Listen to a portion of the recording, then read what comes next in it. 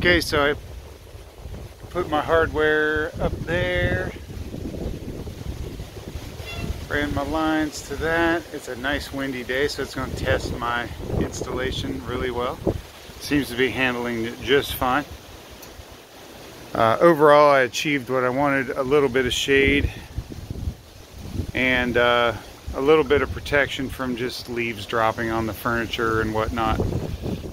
And it is out of the way of my fire pit still, so I shouldn't be burning it down anytime soon. But I got this on Amazon. I will leave a link in the description for that thing. And all the hardware I just bought at Home Depot or Lowe's. I think it was Home Depot. But man, be sure to subscribe, and I'll keep videos coming your way. Thanks for watching.